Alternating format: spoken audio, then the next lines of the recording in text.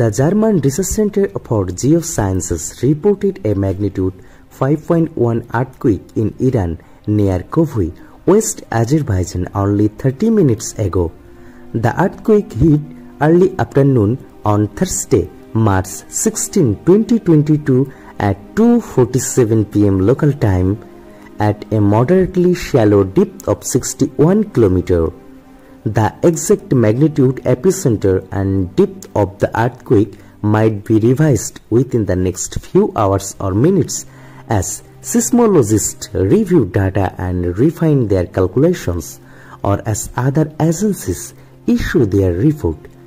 Our monitoring service identified a second report from the Citizen Seismograph network of Raspberry Sheikh, which listed the earthquake at magnitude 5.2 as well.